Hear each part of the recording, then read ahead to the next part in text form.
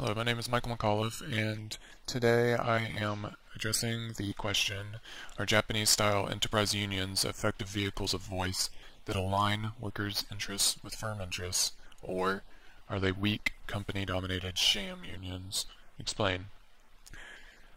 When reading about the Japanese-style enterprise unions, I found a couple of facts that led me to conclude that they are, as generally speaking, weak. I don't know if I would go so far as to call them sham unions, because generally speaking they could be effective. However, as a whole, the structure, I believe, is more susceptible to being company dominated, and here's why.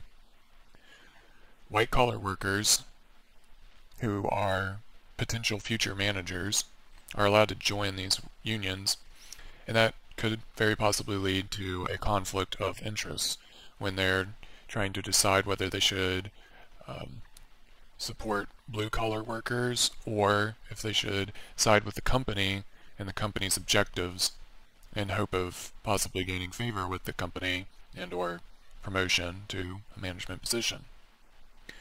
This is one of the reasons that the style union could become compromised with its effectiveness in representing the workers. Also, it should be noted that contract workers are not represented, which in itself means there is not full effective representation of the workers in a company.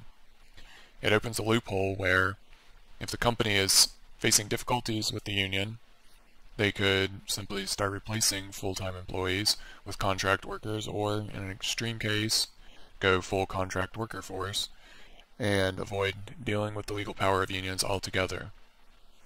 I'd also point out that being company or enterprise specific, the labor unions are much more localized and subsequently divided.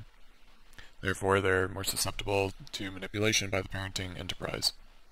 This could possibly be seen as a good thing in the case that there is not an abuse of management at said enterprise, being that issues specific to that company could be more directly addressed with the corresponding policy being put in place.